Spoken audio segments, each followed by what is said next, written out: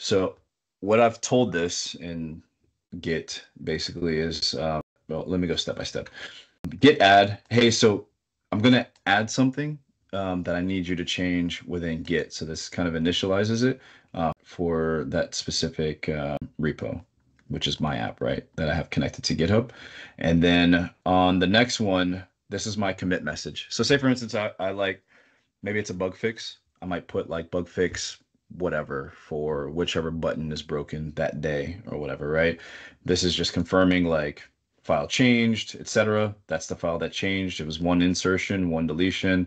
That all looks normal. It's just, having me confirm. And then there's my error that we don't have to talk about, but the reason why it came up is because I was going to the main branch when I should have been going to this add WF, right? To get it staged and ready to be able to then merge to main.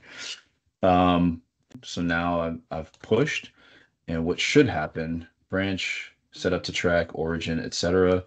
What should happen is there should be some changes here. So now we see like, right, add WF had recent changes, pushes 1 second ago. That was for me doing stuff here.